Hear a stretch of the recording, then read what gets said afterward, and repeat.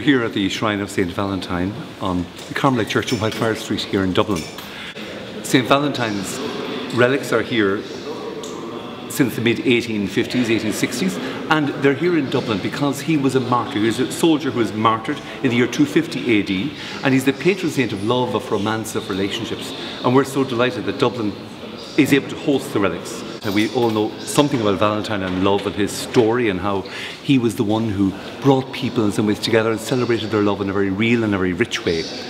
Father John Spratt, a Carmelite priest, was a great preacher, and he was in Rome preaching in the Gesù College in Rome, the Jesuit college, the renowned place, and the Pope at the time, Pope Innocent, said, "I'm going to give you a present, a gift."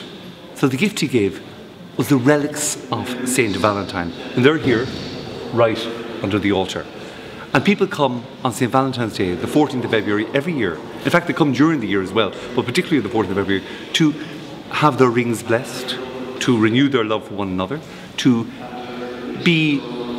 continue that journey of love and relationships. A Cord Catholic Marriage Care Service has been here at the Shrine of Valentine at Valentine's Day or around Valentine's Day every year, and we bless a couple. And today I was delighted to bless Tim and Carol, and I was delighted to bless their rings. A very simple message. So it's lovely to be here and lovely to welcome so many people that are blessing in 2017. A huge number turned up, and I'm just so delighted to be associated and delighted that Father John Spratt was able to get the relics to Dublin.